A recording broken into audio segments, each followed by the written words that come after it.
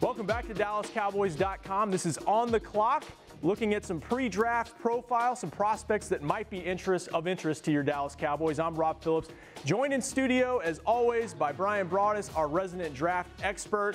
And we've got a primo prospect to talk about today. You know what? If you want to look up to the draft gods and pray, here's one for you.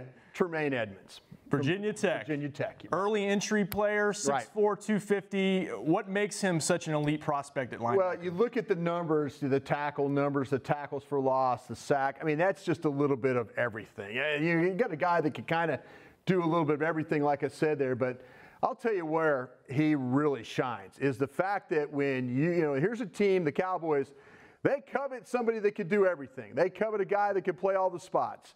And Tremaine Edmunds, he surely can play all the spots. Good against the run. Can he get after the quarterback too? Absolutely. Like you say, you can blitz him, you can put him in coverage.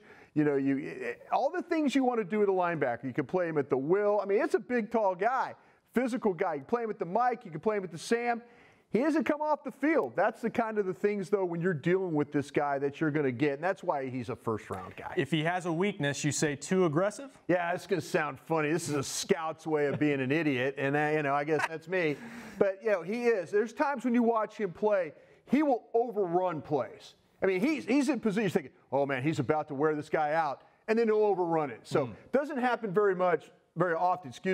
But it's something you got to kind of keep an eye on. So he's at number 19 or sooner for you. If he's at 19, let's go for it. Just turn that card in. Let's have fun. All right. Well, linebacker might be definitely of interest for the Cowboys in the draft. We'll see what happens when they finally hit the clock in April. Thanks to Brian. We'll see you guys next time.